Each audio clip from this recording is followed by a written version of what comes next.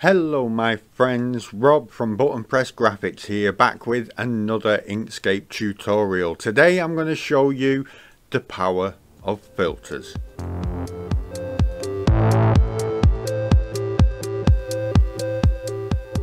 Hello my friends, today I'm going to be showing you just how effective the filters can be in Inkscape. It can change what is primarily a very basic blocked coloured shape and turn it into something so much more. An example that I have got on screen right now is this brown box with a green rectangle in the middle, and you can change these basic patterns, these basic shapes, into something that looks like this. Now I'm going to show you exactly how to do it, how to make this very basic design that looks a hell of a lot more dynamic than its visual counterpart, as you can see over here. So without further ado, let's get into it.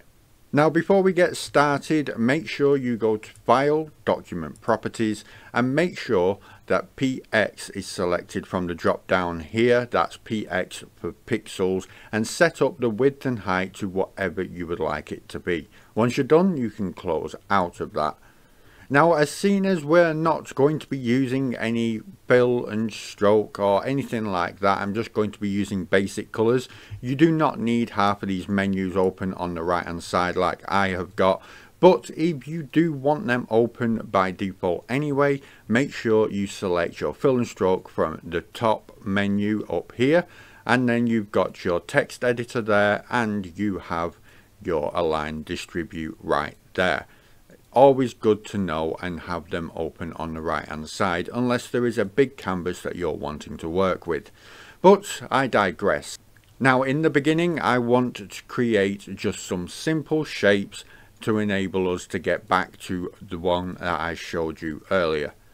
First we go to the Create Rectangles and Squares tool, and then we are going to create a random block on the page. Just like that, and I'm going to make this one brown, like a deep dark brown.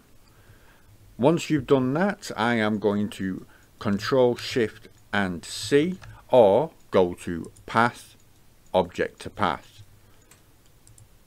Then with your select tool selected from the left toolbar, you can simply Control Alt D or right click and go to Duplicate to duplicate another piece on top.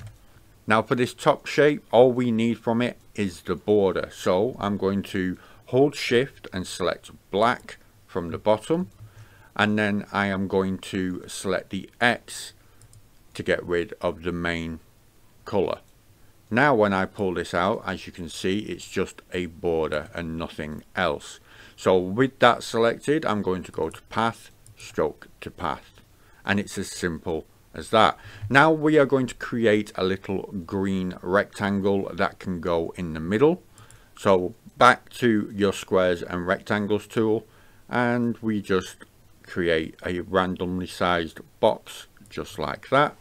And then we come back down to the color chart at the bottom, and we can press and hold shift while we click the X to get rid of the outline, and then we can just click a dark green. Finally, we're going to do one more shape with the squares and rectangles tool.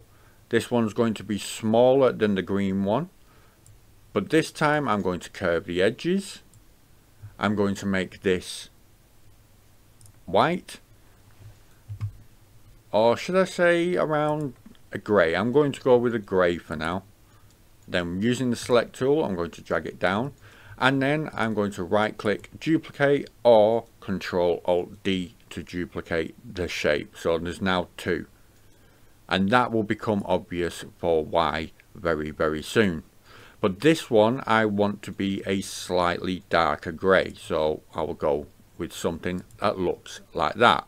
Now we can move on to the filters. Now if you don't know what a filter is, it will take the properties of the object you are selecting, and then it will warp them in a multitude of different ways. There are a lot of different filters that you can put on. Today we're only going to be working with a few of them, so I suggest going through each and every one of them yourself and seeing just how they work. Now for an example, I'm going to show you a random square just like this. And now if we wanted to create a drop shadow behind it, there are two different methods. You could select this and then duplicate and then drag it off just a little bit to the side, turn it into a different color and drop it behind. Now if you came over to the blur, you could extend the blur quite a bit and make a nice little drop shadow behind it. So that's how you can get the original way of doing it. But there are now ways where you can just select the object, come to your filters, then go to say shadows and glows, and you can literally just select one of these and there you go. It's giving you a nice little inset, so it looks like it's popping out of the page at you, or it's sinking into the page, whichever your perspective is.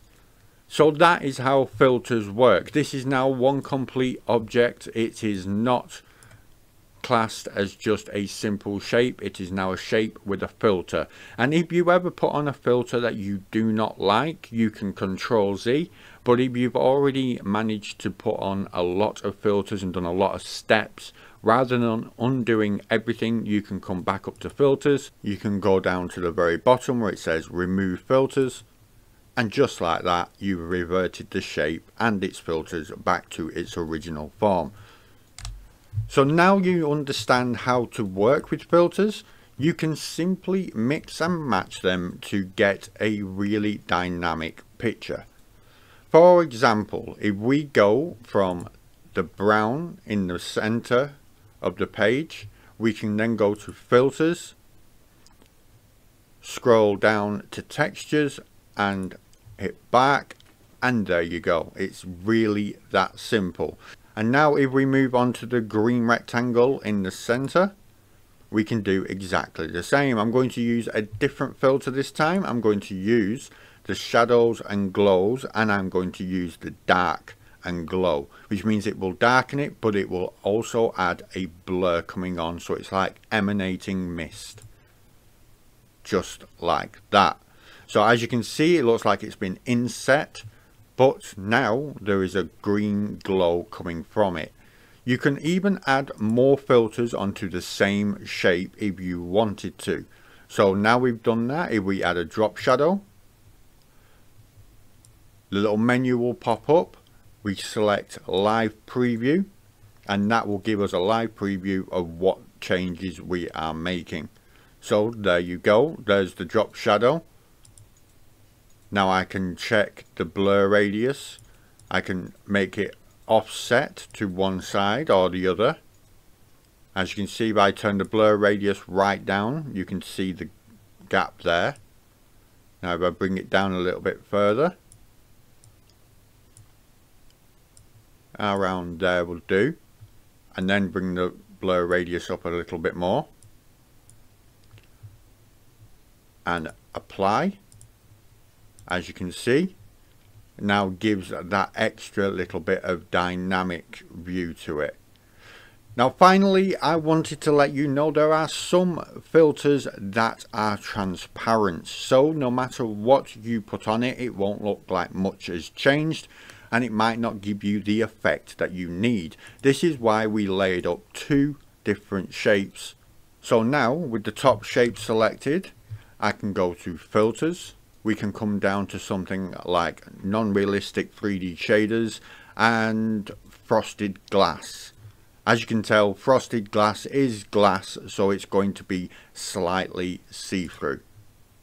And there you go. Now we can see, we can move it, and you can see just what it's like without anything.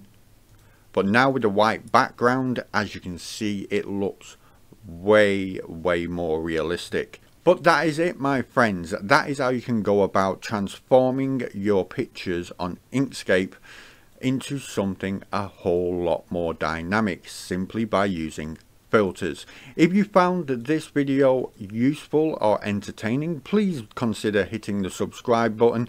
I am going to be uploading videos just like this every single week, and I would love to see you here.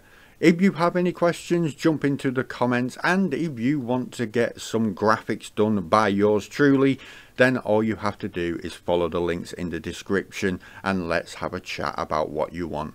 Until next time, my friends, I'm going to bid you all a fond farewell, say thank you for watching, and I will see you in the next one.